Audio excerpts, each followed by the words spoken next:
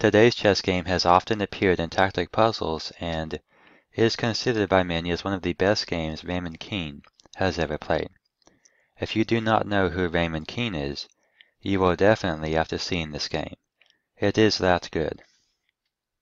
I only share the best games with my YouTube audience because I want you guys to learn the most from every game so that you can become a better chess player. This game takes place in Hastings, England in 1976 between Raymond Keene and Anthony Miles. Now the opening being played here is the Queen's Gambit declined, semi-to-Rock's defense main line. And white is, Raymond Keene is playing as white and Anthony Miles is playing as black. This position has been reached many times before. Keene's extra space and attacking chances compensate for his weak isolated pawn. The position is balanced and equal. Rook e1, knight f6. Now Anthony Miles plays knight f6, which is his first slight mistake. Now that the knight is on f6, bishop out to g5 can be played. The knight was much better on d5 as it prevented Keene from being able to develop his bishop to a really good square. Yeah, as you can see here, Raymond Keene would have to develop his bishop to a square like d2. Because e3, f4, g5, it could be captured. And if Raymond Keene wants to, keep this bishop, instead of moving it out to e3 and then letting the knight take it, if Raymond Keene wants to keep this bishop for the attack on the king's side, then he would have to play it to a move like d2, and then it's very passive and not very good. But after Miles makes a slight inaccuracy with knight out to f6, Raymond Keene is able to get his bishop out to a really good square. And this allows white to develop very quickly and gives white a slight advantage here. So Miles tries knight out to b4. It is logical. He is attacking Keene's bishop and plans on developing his bishop out here to b7. With the knight on b4, a bishop on b7 would be able to control a lot more space across the board. The downside is that Miles will have lost another tempo. His development is way too slow. I mean, he's made way too many knight moves, and that allows white to get this huge attack going. And I do like bishop out to b1. It does preserve the bishop for the attack on the king side. And b6, knight e5, and also there's now a question to this knight on b4. It's not doing anything over here. It's not attacking anything. Doesn't really seem to have a purpose. Now, of course, it could eventually get back out to d5, but it seems kind of silly. I mean, black already had a knight on d5 to begin with, and moved it away, and so it's just way too many knight moves. Bishop out to b7, Miles has managed to complete development and find a good square for his bishop, and it looks like that he should be just fine. But then rook e3 is played, and suddenly, just when it seemed like Miles was doing okay, a huge attack appears out of nowhere, and Miles is caught unprepared. Miles now wishes that he could have back those extra knight moves to prepare a proper defense. And Miles here plays g6. g6 is basically forced to protect h7. Let's go ahead and take a look at what happens if black were just simply to play a normal looking development move, rook out to c8. Simply bishop takes f6. Bishop takes back, bishop takes h7, and suddenly there's this huge attack on the king side, queen h5. And checkmate is threatened. Rook out to e8 doesn't stop it, just simply queen takes f7. So the only way to stop the checkmate is bishop out to h4, and then simply to take with the queen. And this will cost black a lot of material. So therefore g6 must be played to stop this attack and block out the bishop. But then rook out to g3, and Miles now piles up on the weakness with as many pieces as possible. Well, Miles has basically forced black to push this pawn forward and weaken the king side just a little bit. And although it does look like that g6 is quite strong, white does have 3 pieces that can attack the pawn and open up the king side very quickly. and that proves to be decisive. Rook c8 is played, bishop h6, attacking the rook, rook e8, and then a3. Now a3 is kind of a puzzling move at first, but it's actually a really amazing move, and it takes away Miles' last defensive resource. So how is this knight on b4, which is very far away from the king side, a defensive resource? Well, let's go ahead and take a closer look. So if white has simply played knight takes g6 right away, then he'll lose very quickly. Yeah, simply a queen out to b1 looking to play queen takes g6 and deliver checkmate. That's a very good idea.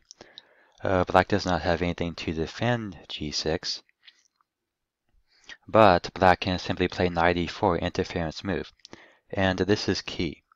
With the knight on b4, the bishop is able to defend e4. If this knight were to move back to c6 or d5, then the bishop can no longer defend the knight on e4, and therefore this blockade cannot happen.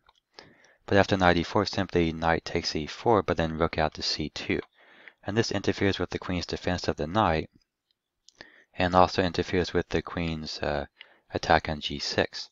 So after the knight moves back, simply queen takes d4, and we can see that Miles will have stopped white's attack, and will simply remain up by a piece here, and be completely winning. So therefore, white does not want that to happen.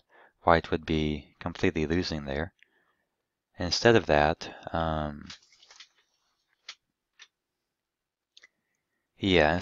simply a3 must be played to kick the knight back, and then white can sacrifice on g6, because knight e4 blockade is no longer supported by the bishop.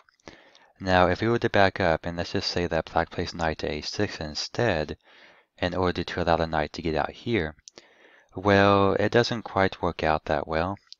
Yeah, simply knight takes, and the reason here is that after queen out to d3, without the knight on b4, the queen can get out to d3, and in addition to that, black does not have knight to b4 and rook out to c2 to block a queen on b1. So it doesn't work, because knight out to e4, white can simply take that, and then on the next move, move the knight out somewhere and play check and deliver checkmate. Now bishop f6 could be tried, but then simply knight out to d6, and if the knight is captured, then this would lead to a quick checkmate. So bishop g7 is played, but queen takes g6, queen out to c7 to try and come across and defend. Then simply knight takes e8, and black's position collapses. White has a lot of material here, and could deliver checkmate depending on what black does. So that would be completely winning for white, very good position. Therefore, knight out to a6 doesn't work here, because the queen is able to get out to d3. Yeah, there's no knight b4, rook to c2 to block a queen on b1.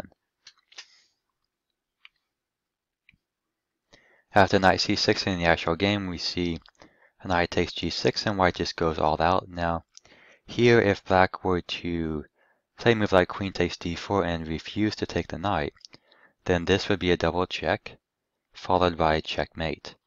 So therefore the knight really has to be captured, otherwise it's checkmate.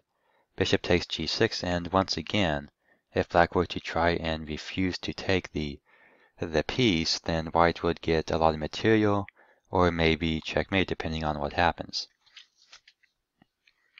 Alright, so bishop out to f8, just to try and stop bishop to g7, which could lead to checkmate, but then bishop g5 pins the knight to the queen, knight takes d4, and then knight to d5, and this would interfere with the queen's defense of the knight. And here, if bishop takes on d5, simply queen takes d4, and now white is starting to take this and win the queen, maybe deliver checkmate. So if king to g7 is played to defend that, bishop takes f6 is able to win the queen because of a double check. And if simply bishop out to g7, then rook to h3, and a checkmate is going to soon follow. Yeah, if queen takes f6, then queen takes, followed by checkmate. And instead of queen takes, if king h7, then rook takes, followed by checkmate. So that is pretty amazing. Therefore, bishop out to g7 doesn't work, and if bishop out to e7 is tried, then simply queen h4, king g7, and once again, there's a double check on the board. King takes f7, rook check, and checkmate. So that is pretty awesome. Therefore, after knight takes e4, knight to d5, bishop takes d5 doesn't work. What about simply queen takes d5 to allow the queen to defend the knight? Well, allow this queen to defend the knight. Okay, so then simply bishop takes f6, because the queen is not able to defend both this knight and that knight at the same time. Therefore, after queen takes, bishop takes is check, and then there is actually a forced checkmate here. Yeah, the king has to walk up the board, and then bishop f7 delivers checkmate. So that is pretty awesome. Yeah, that is really cool. So here, it's basically going to be checkmate anyway, no matter what black does. Alrighty, so instead of king h8 trying to avoid taking the bishop and moving the king out of the way, what about just f takes g6? Well, then we have this quiet move queen out to b1. And there's really nothing that black can do. Black is going to lose at least a lot of material. Knight to e5 is tried, just to have the knight come across and defend this pawn. Then this other knight jumps in to try and blockade. Knight takes e4. And now king to h7 was tried, and that didn't work out too well. The best move here for black is actually rook to c1 check. And the idea is simply to force the queen away from the attack on g6. Queen takes has to be played. If bishop takes, then it is suddenly white who gets checkmated. And that would not be good, so queen has to take, and that allows black to divert white's queen just for one move to avoid the checkmate. But in the actual game, king h7 is tried. Then we have knight f6 check, followed by a quick checkmate. Wow, a really beautiful game by Raymond Keene. Thank you for watching, and I hope that you learned something from this video, and put any comments or suggestions on YouTube.